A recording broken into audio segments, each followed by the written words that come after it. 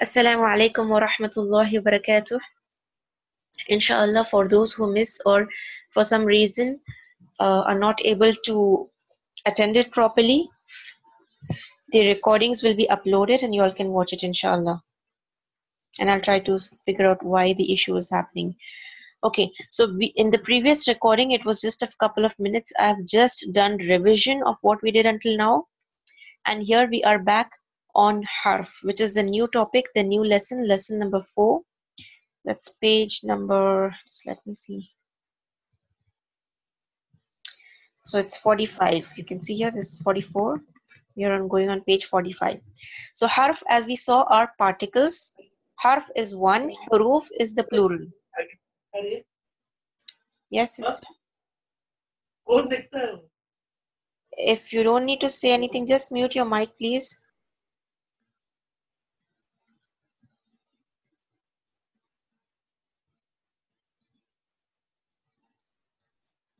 So as we saw, harf is one, whereas huruf is plural.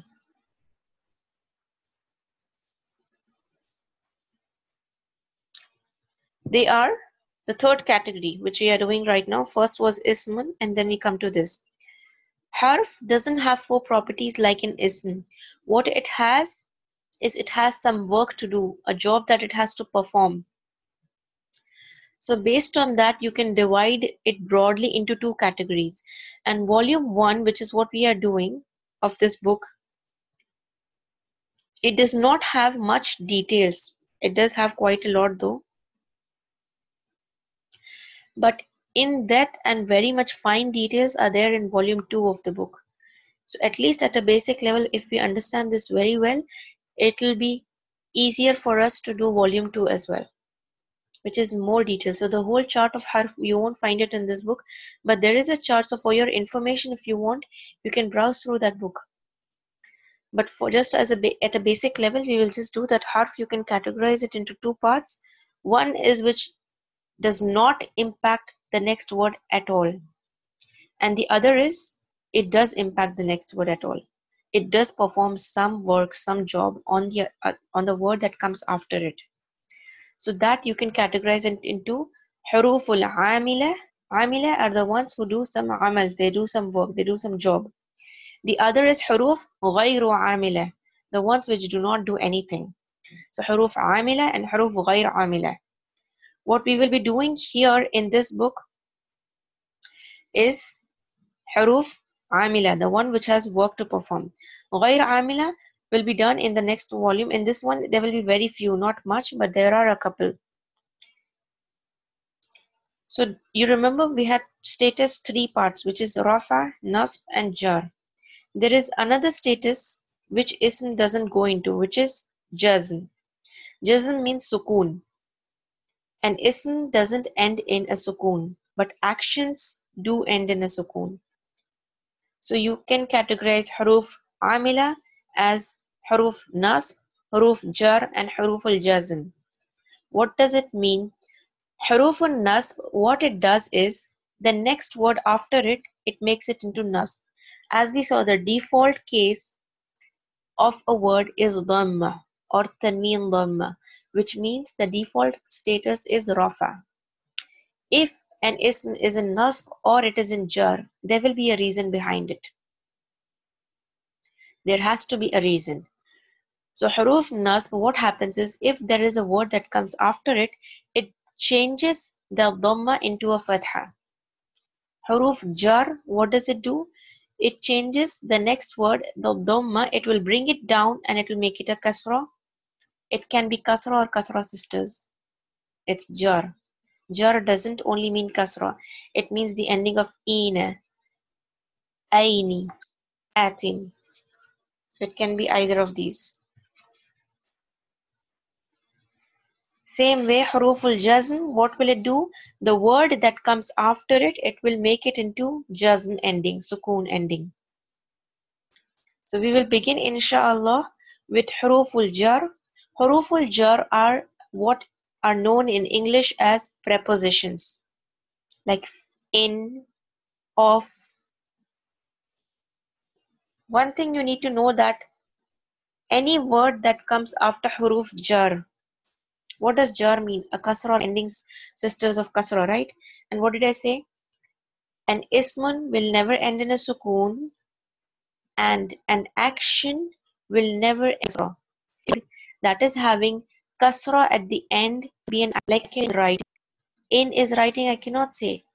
But when I say in writing, that time writing is not an action. It is the act of writing. It is a noun.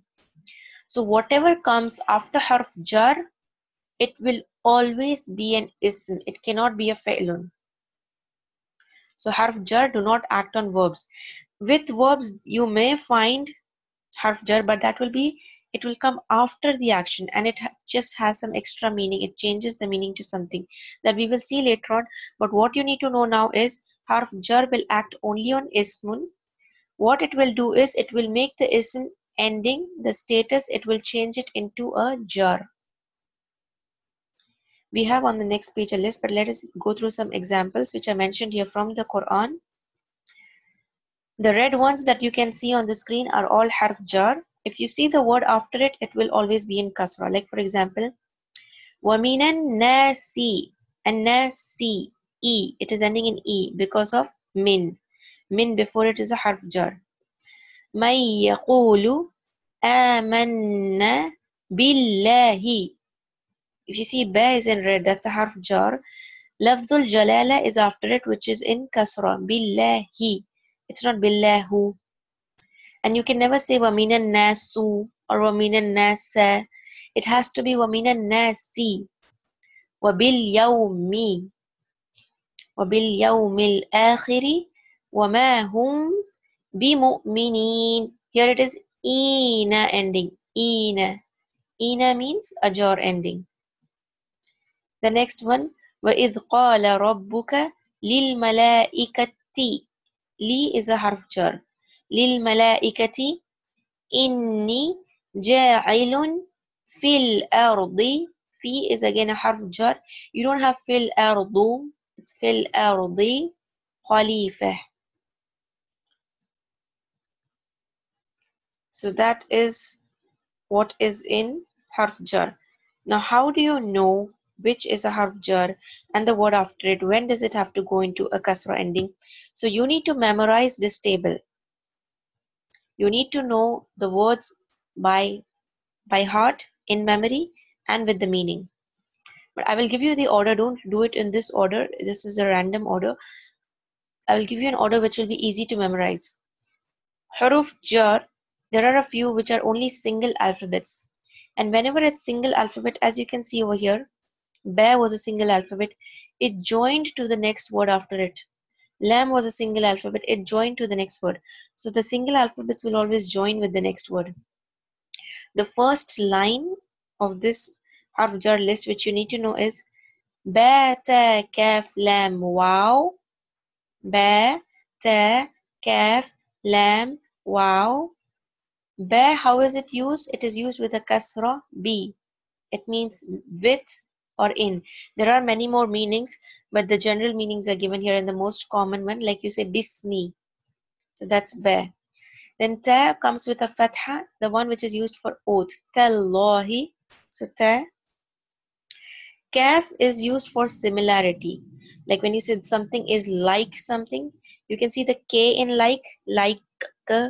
So with that ka, you will remember ka. Kaf fatha ka.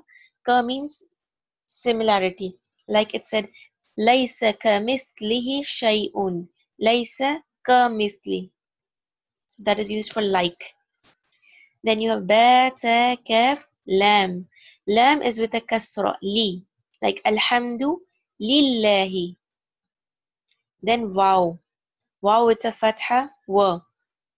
Wallahu, wallahi, wan nazi'ati, washamsi. So ba, ta, kaf, lam, wow, 5. Then you will have min, 6. Min means from, so that's 6. Fi, an, ala, hatta, ila. Fi means in. Again, you have many more meanings.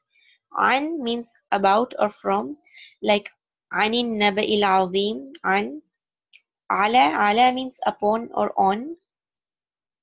Tawakkaltu ala Allah, ala. Then ila, sorry, hatta is there in between. Hatta means until, and ila means to or towards. So again, these are five. Fi, an, ala, hatta, ila. Five. In total, these are 11. In Arabic, total harf jar are 17. 17 out of that, 11 of these are very commonly used. So we need to learn these 11 by heart very well. If you need to do all 17, I will say the list of those 17 as well. But if you don't know that way, it's fine. But you need to know these 11. The 17 are ba, ta, kaf, lam, waw, munzu, muz, khala, rubba, hasha, min, ada, fi, an, ala, hatta, ila. I will type this list or send it as an image in the group so that you know along with the meanings. The 11 that you need to memorize are ba, ta, kaf, lam, waw, min, fi, an, ala, hatta, ila. This picture is there in the book, so you can memorize the meanings from here. That was the second thing that we did here. Third thing that you need to know is sometimes when you attach these to other words, there are some changes. Like for example, lam I told you is li, lam kasra li. Alhamdu lillahi. But when you attach it to a pronoun, it will carry a fatha. Like for example, li plus hu, that's the pronoun who, meaning his. I will not say lihu for him. I will not say lihu. It will be lahu for him. Ila plus who, what will it become? Ila is harf jar. You need a jar after it. So the who, the pronouns, attached pronouns, we saw their properties. Attached pronouns can be nasb or jar. So who itself, it will be jar when it gets attached. But what happens is the ya will get dots. It will become ilai. And who will become he. Ilai he. It's more easier to pronounce that way. Fi plus huma will not be fi huma, it will be fi hima. It will take kasra. It's more easier to pronounce.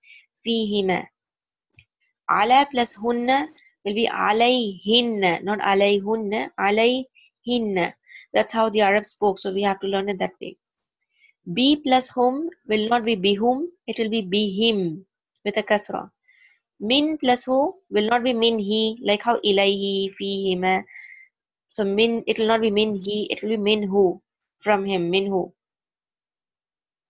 So when harf jar attaches to pronouns, how do they change is one thing that you need to do.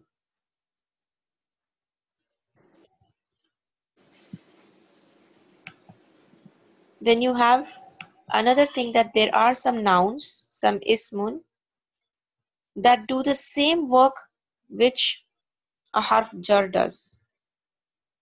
They do the same work. They are not harf jar. Because harf jar, what did we do?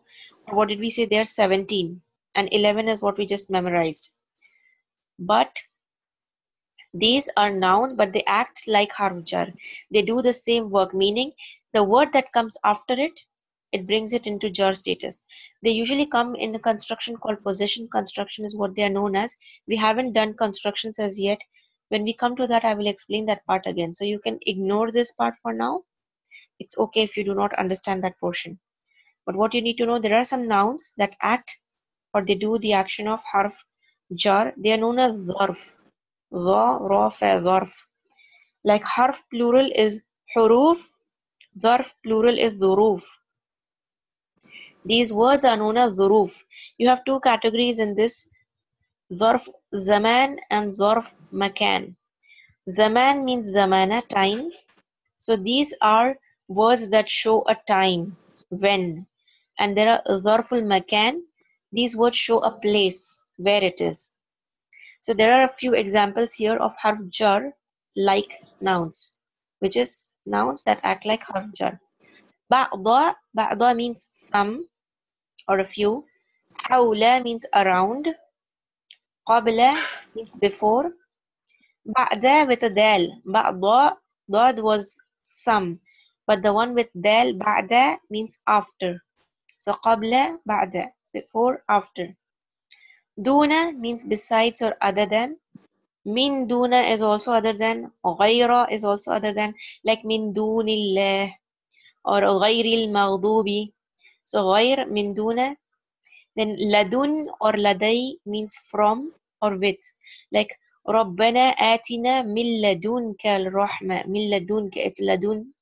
That's this word. These words, it's not necessary for you all now to memorize them. Now what you need to memorize is the list above, which is of harf jar. These words you need to know the meaning. Also, you don't have to memorize it by heart, but you need to know the meaning. Whenever I give you this word, you should know what the word means. The next thing is, what is mentioned is a list of zarf zaman and zarful makan. Zaman, which show the timing, like qabla, when it was before. Ba'da, when it is after. Al-yawma, when, today. Abadan, always. Hinan, for a period of time.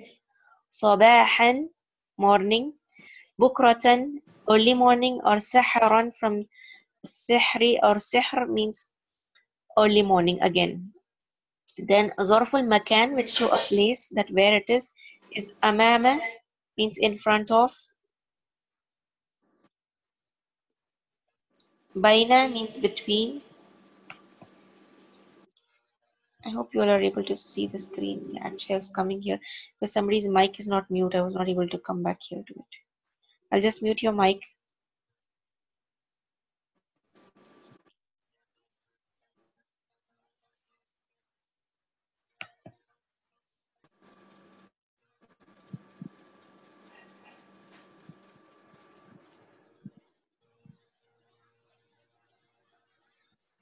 Please do not write anything on the screen.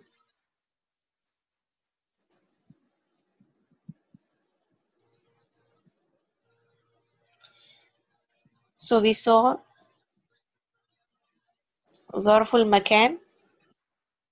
Amama means in front of. Baina means between. Fawqa means above. Tahta means under. All these are showing positions or places. Makan, where, place. Wara'a, behind. Khalfa, before. Ma'a or ainda means with. If you don't learn all these in a day, it's fine. Just spend some time, do it daily, and inshallah, slowly you will learn it all. There are some examples mentioned here for these words, like this is Surah Al-Baqarah, ayah number 56. ثُمَّ بَعَثْنَاكُمْ مِنْ بَعْدِ means بعد, after. مِنْ بَعْدِ مَوْتِكُمْ لَعَلَّكُمْ تَشْكُرُونَ. Then we revived you after your death, that perhaps you would be grateful. Now, if you see the word after by ba'di, you will say it's ending in a sukoon, it's not jar. But if you see, first thing that you need to do is break it down. That's not one word, that's two words. It's mauti plus kum.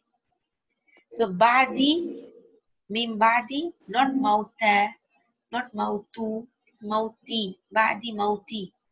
So that's kasra, it's a jar ending. And kum is just another word that's attached, it's a pronoun.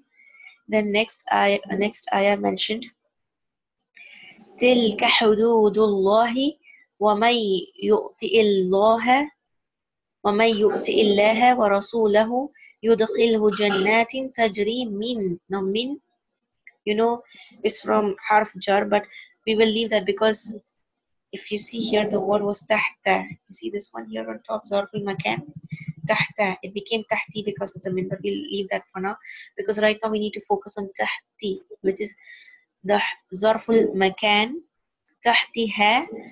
The ha is an attached pronoun, and as we know, attached pronouns can be either nas or it can be jar.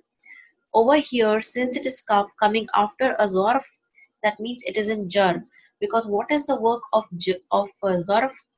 It makes the word after it into jar. It acts like a harf jar. So min tahtiha al-anhar. These are the limits of Allah, and whoever obeys Allah and His Messenger will be admitted by Him to gardens under which rivers flow. Then here again you have qabli and ba'du. لا يستوي منكم من أنفق من قبل الفتح, it's kasra. So after قبلي you have قبل الفتح kasra. وقاتل أولئك أعظم درجة من الذين أنفقوا من بعد وقاتلوا. من بعد وقاتلوا. Here actually قاتلوا is a verb, it's an action, so that's not an ismun. If it was an ismun, it would have been in jar, so you can leave that one also out for now. The note that is mentioned below is for this one which we saw here.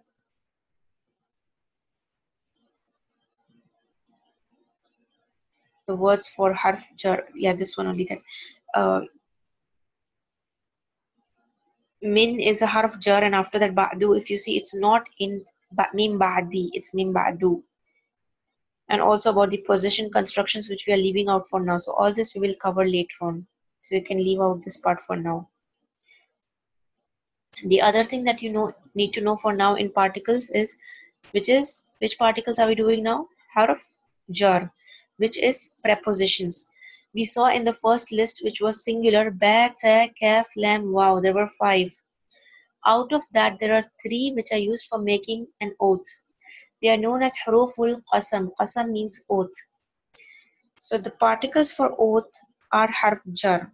Any ism that comes after it will be having a kasra ending.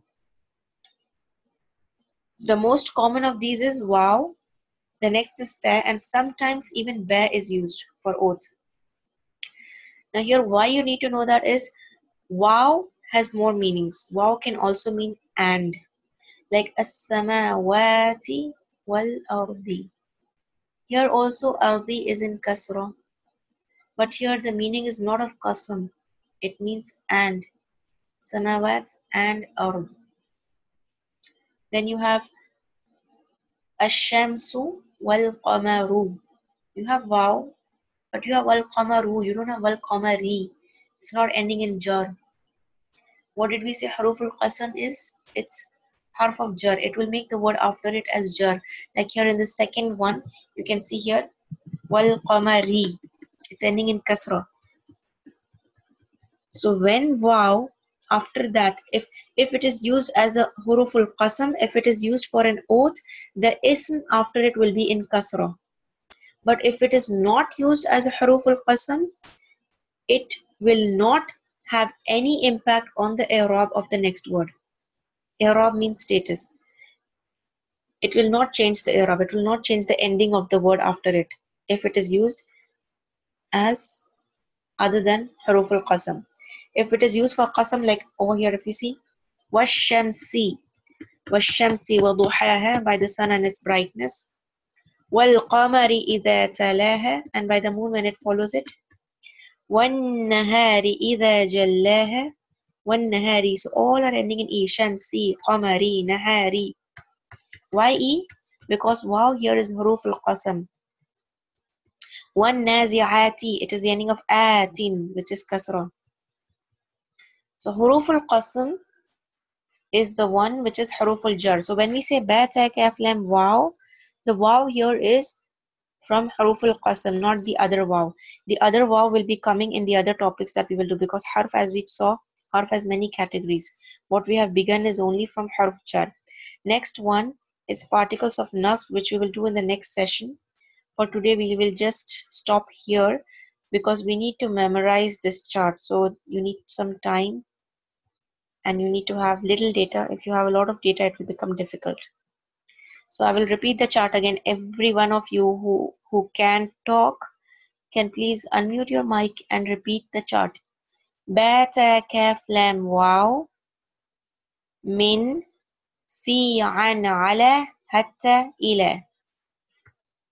Ba, ta, kaf, lam, wow, fi, an, ala, hatta, ila. So your homework for this class, memorize the chart very, very well. I will end the recording here, but the